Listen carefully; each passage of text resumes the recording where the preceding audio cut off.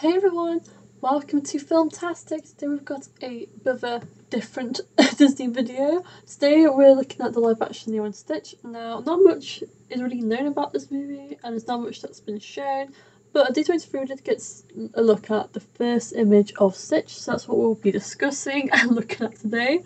And we'll be discussing his image, of course. Now, something that's pretty exciting is that Stitch will be voiced by his original voice actor, Chris Sanders, so that's pretty awesome.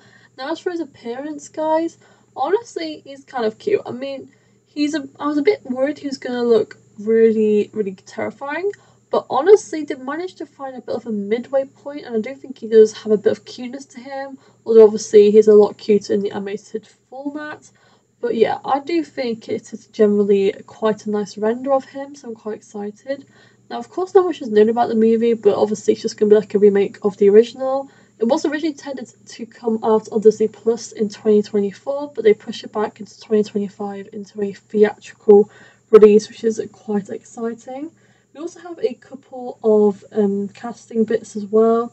Nani will be played by Sydney Orodong, and Lena will be played by Maya Kaloha, and some other major characters like Jumba will be played by Zach Galifianakis, and Pleakley will be played by Billy Magnuson, and Kara Bubbles will be played by Courtney B. Vance. So they're a lot of the sort of main players who are playing those characters, and a lot of these are like are actors that are quite sort of new to Disney and stuff, which is quite exciting.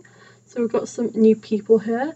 If you guys have seen the photos of Lilo in like the behind the scenes stuff, she looks so cute and so spot on. I honestly think they just matched her up perfectly.